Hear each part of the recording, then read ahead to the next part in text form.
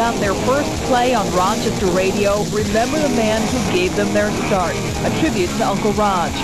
The victims of the Seneca County fire are identified tonight, and the U.S. Holstein diagnosed with mad cow is linked to Canada. At 11, this is News 8 Now. Thanks so much for joining us tonight. I'm Elizabeth Harness. Rachel Barnhart does have the night off. He was the man of overnight Rochester radio for 30 years. WCMF DJ Uncle Rog gave some local musicians their first chance to be heard on the air, and tonight they paid tribute to him.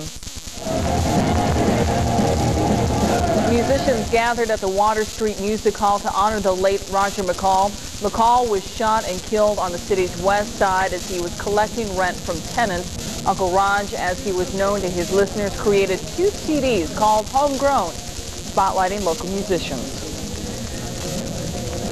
I'm just trying to make a living, and Rog opened up his heart to these people, and that's what this whole thing is tonight. It is a true tribute to a great guy.